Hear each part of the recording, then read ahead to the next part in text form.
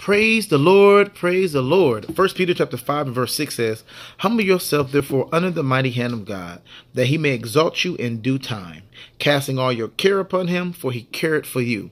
Listen to me.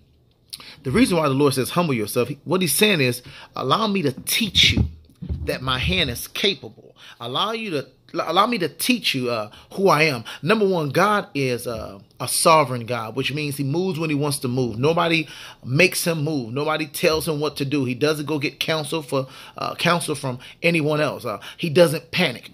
Understand this. A God that doesn't panic means that he doesn't make decisions in haste. I want y'all to catch this. In other words, because he doesn't panic, we don't either. And so when we allow God to teach us in a heated situation, I want y'all to catch this, and we're able to sit down and learn, even though the problem seems like it's still there. He says, once you learn who I am, then I will exalt you.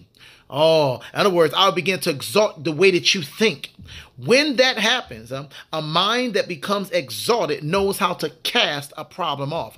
The reason why it is hard for us to cast a problem onto God is because our mindset doesn't know how to do it. So God says, when you understand that greater is he that is in you than what you are facing, that will teach you how to give God the problem. Amen.